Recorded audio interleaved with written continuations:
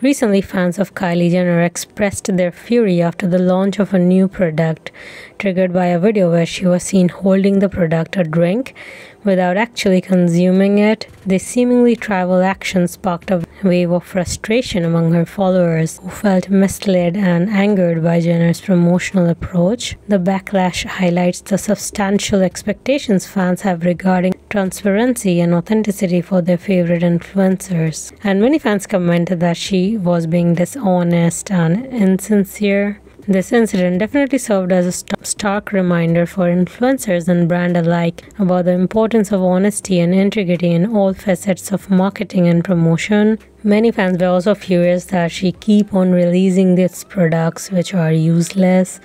Let us know in the comment section, what do you think about her new products? Would you try it? For watching Just Talks, comment below and let us know what you think about this, and stay tuned.